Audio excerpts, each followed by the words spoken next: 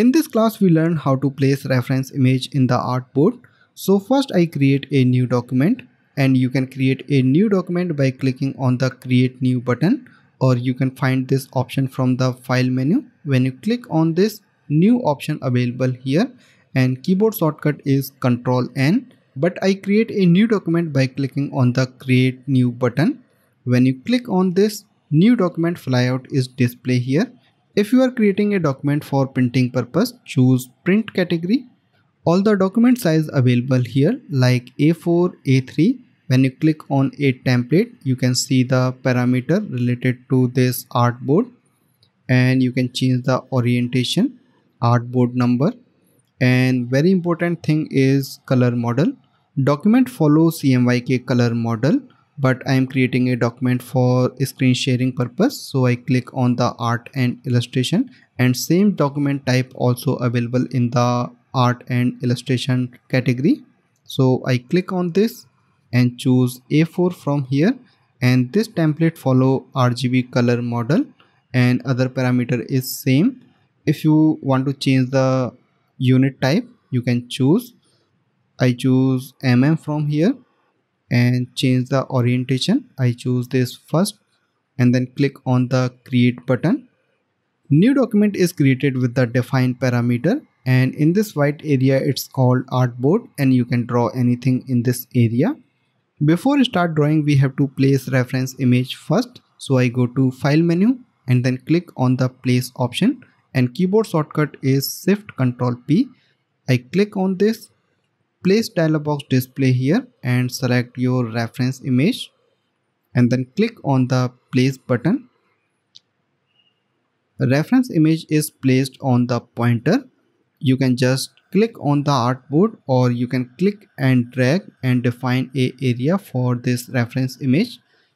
I just click on the artboard on the top left edge. Reference image is placed here. First I move and place in the center, and then click outside to deselect this reference image because this blue color line indicate it's selected. I click outside. This reference image currently unlocked. If you click on this, you can select this and move in any place. So it's create a problem when you start drawing. So it's by mistake move left or right. So first we have to lock this reference image, and lock option available in the object, and click on the locks, and selection lock available here.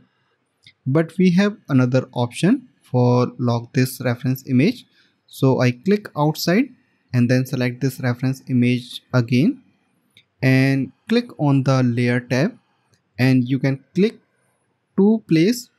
First is in this area, in this blank area. When you click on this, a lock icon is displayed here, and this reference image is locked, and you can see this pointer indicate you are not able to drawing in this area.